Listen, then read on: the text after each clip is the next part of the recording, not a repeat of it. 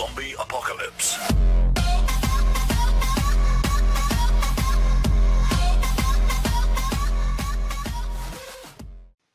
Good morning, ladies and gentlemen. I want you to go to your Chrome apps again, and I want you to launch Audio Tool. Remember, you could have little tabs that you have to switch to get to your apps, but I want you to get Audio Tool launched.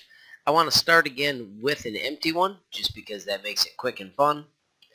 I'm going to still ignore the quick tour, but maybe watch it someday. And then I want you to make sure that you signed in. That's the big thing, is that you signed in. This is going to be a combination training today, where first we start on the PCs. And the first thing I want you to do is I want you to add a drum loop. So find some sort of drum loop that you think is cool. You can tell they're drum loops because they'll say DRM LP. And when you're happy, drag it out into the desktop just like we did yesterday. I found out later in the day that we can drag things into the tracks, but when you do this, you lose the ability to change the volume. And then I just clicked on that and hit delete.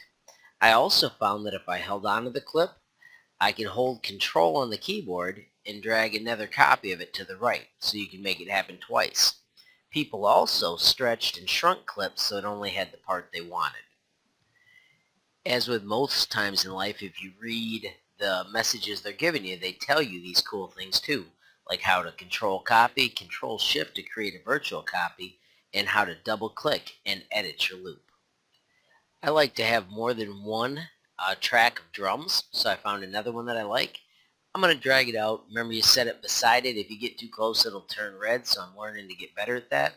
I want this track to be a little bit quieter. I didn't necessarily show you how you could adjust the volumes yesterday. I'm going to do the same trick by holding Control and getting it so that it fills the chunk. And I'm going to hit play to test it.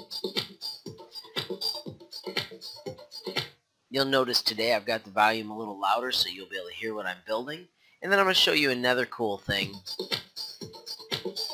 If you shut off this, it doesn't loop the playback, so it ends at the part that we have. I went down and I found a chord that I want to add, which is just a sound. But then the other thing I'm going to do is I'm going to slide it across so it's in a new spot. Your stuff doesn't all have to start to the left. And I also want to throw in the kick. And I'm going to drop this down below so I'm keeping my stuff kind of organized. And I want the kick to happen here. And I'm going to do Control Drag, and I want it to happen here. And now I'm going to check out what I've made.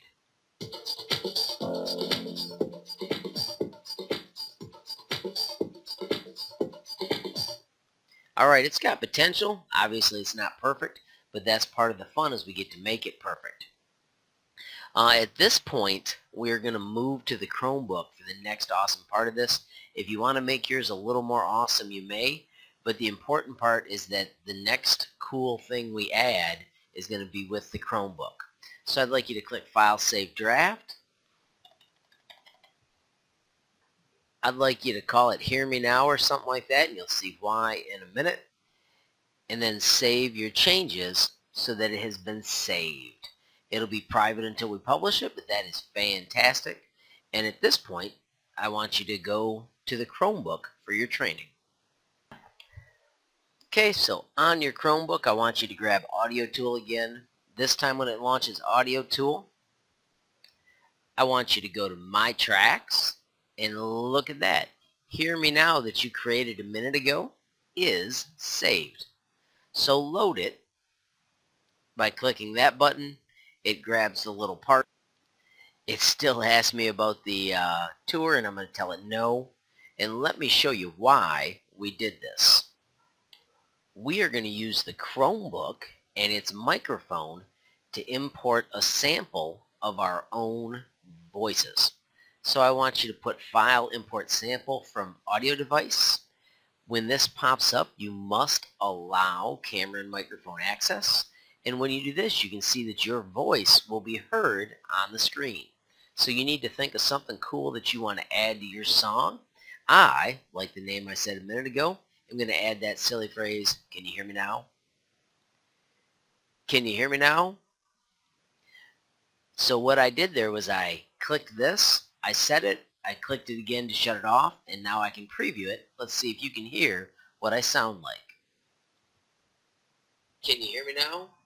Boom. So now I've got those words, and I'm going to click use, and that sample is now added to my kit. Now I want to trim it, so I'm going to just grab this tiny handle and put it over, and I'm going to grab this end handle and bring it back so there's less blank space between it. I'm going to name it Hear Me Now, and it's just a silly phrase for a fun loop. I could make tags. You can hide it from the community, which means it's just yours, and you can confirm it. You have to confirm it. When you've done those steps, you may tell it OK, and your loop is now available to be added. All we do is go to our samples, go to our tracks, and check it out. There's the Hear Me Now track. I'm going to scroll out so I can see better. I'm going to drop Hear Me Now in, and there's Hear Me Now in my song. I'm going to do that control tag, and I'm going to control drag and make two of them, and check out how I sound. Can you hear me now? Can you hear me now?